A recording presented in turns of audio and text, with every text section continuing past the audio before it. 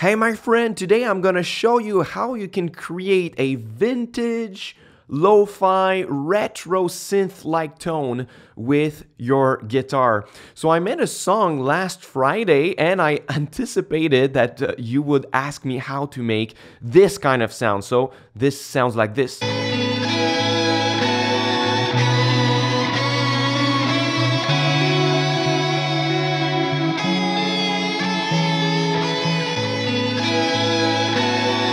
So this is the lead tone on that backing track here. So I'm going to show you how to do that. And if you don't have the same pedals as I have, it doesn't matter. You just need to have the right effects. So to create that sound, we're going to need 4 different pedals: a delay, a reverb, a distortion, and a vibrato pedal. So let's start with the easiest one, which is the delay.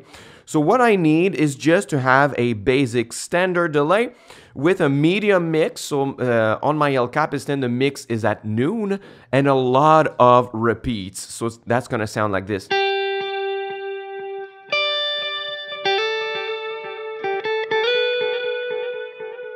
So we're going to use that to wash the sound down, right? To get more depth of sound with the delay here. And I'm using a tape echo style of echo, but it's even better if you can use an analog one to get more warmth and a round sound. So if you have an analog delay, it's even better for that. Then we're gonna add some reverb on it to get more sustain and more depth. So I'm using my Strymon Big Sky here, but what matters is that you can have a very, very long reverb. So in my case, it sounds like this.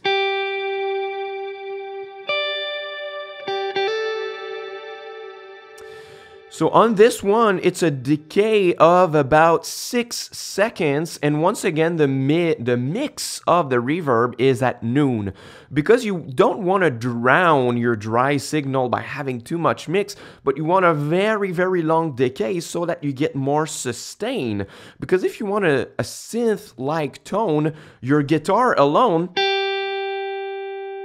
just naturally fades out. It doesn't last like you put your finger on a key of a keyboard and it sustains forever, but it's not like it on guitar, right? So unless you're using an EBO or some kind of string sustainer, you have to use a reverb that's gonna sustain the sound for a long time. So like I said, 6 seconds decay in my case and a medium mix at noon. So when I play just one note,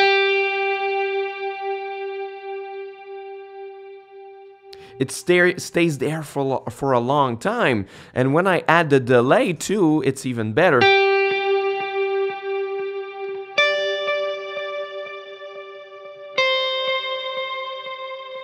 So when I'm playing a melody with my synth-like tone, that's gonna be long enough to go to the next note of my melody, right?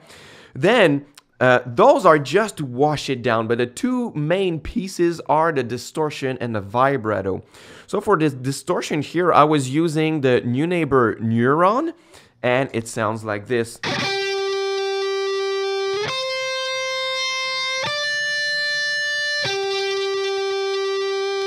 So in my case, what's important is that I maxed out the gain on the pedal. So an overdrive pedal is not gonna be enough. You really need that distortion and aggressive.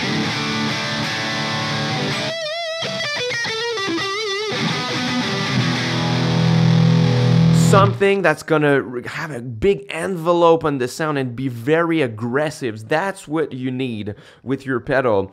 And I kept the lows at the middle and I rolled off some of the mids and some of the highs on it. So like I said, you want a rounder, warmer tone because that can be very piercing if you have an aggressive distortion. So even on my backing track here, I could have made a better job to filter more of the highs.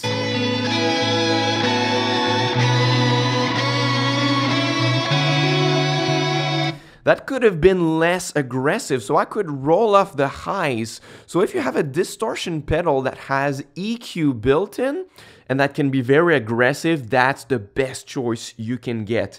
in that case.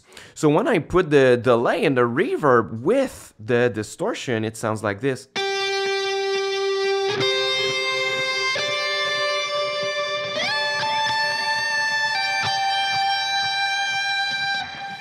So we already have a lot of what we need to get this type of tone, but the last piece is to use a vibrato modulation pedal. So in my case, that's gonna be the Strymon Ola here. So basically, you wanna have a kind of filter on your sound that's gonna move and that's gonna be really deep, something that's gonna sound like whoa, whoa, whoa, whoa, like this, right? So the vibrato is perfect for it because it sounds really vintage. So on my pedal here, I have the mix maxed out at 100%, the depth maxed out also, and I have a low medium speed. So the vibrato alone sounds like this.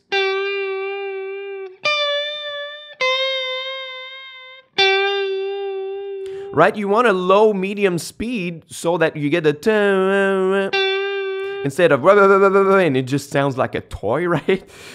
So that's about, and if you have a chorus or vibrato or some kind of modulation pedal, you want to max out everything, the mix, the depth, so that it's as deep as it can get. So when you combine that with a lot of gain, it sounds like this.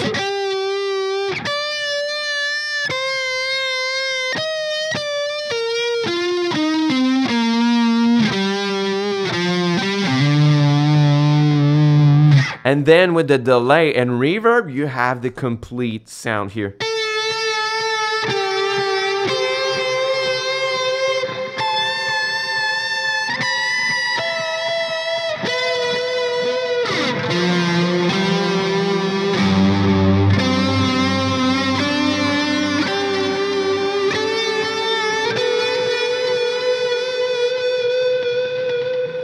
So that's how you get that vintage kind of sound with a delay, reverb, distortion, and vibrato. And in my case, in my chain, the distortion is first, then the vibrato is second, the delay is third, and the reverb is fourth. But you could experiment with the order of the pedals to get different reverbs. You could put your delay after your reverb, or you could put your vibrato last, or things like these, just to experiment with the order. Maybe you could get even better results. So if you like this video and you want to learn more about ambient guitar, I have a gift for you. I am offering for free my mini course on how to get started playing ambient guitar. You can get that first link in the description box. This is a 45 minutes mini course divided into 3 modules, and the goal is to get you started looping and creating ambient guitar music with delays and reverbs and stuff like this. So if this is something you'd like to learn, go on the first link in the description box, click on it, and enroll for free. This is my gift to you for watching my videos. So thanks you very much, and until next time, au revoir.